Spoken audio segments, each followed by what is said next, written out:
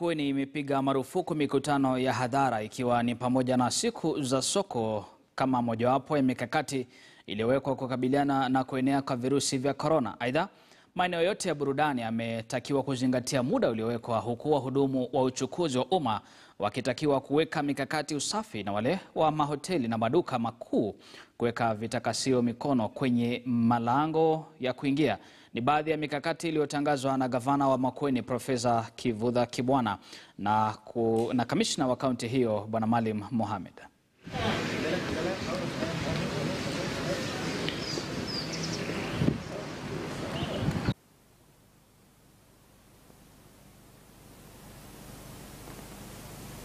Tumesema kwamba mahali popote pale watu wanakusanyika kwa wengi, kwa watu wengi, iwe ni michezo, iwe ni mambo ya kujiburudisha, iwe ni mambo ya kutumia muguka na miraa, mahali popote pale watu wanajumuika kwa wingi wakiwa na starehe zao, vile vile sasa hizo zitakuwa haziwezi kuendelea.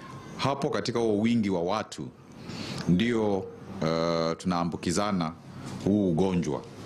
Kwa hivyo kutoka leo kuendelea mpaka tutangaze baadaye, itakuwa kwamba hizo siku za soko, market days, zinakuwa suspended. Jambo lingine ni jinsi governor ametangaza katika hospitali zetu tumetega zile isolation facilities. Tuko na 53 isolation beds. Tukipata cases tutaweza kuwatibu ama kutibu wagonjwa ambao tutapata katika hizi isolation centers. Kwa hivyo yangu ni kusema, let us not panic as Kenyans.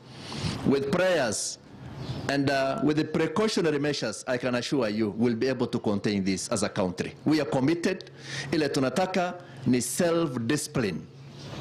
Wewe mwenyewe kama Mkenya, ukijipata uko na dalili, tafadhali kaa kwako nyumbani.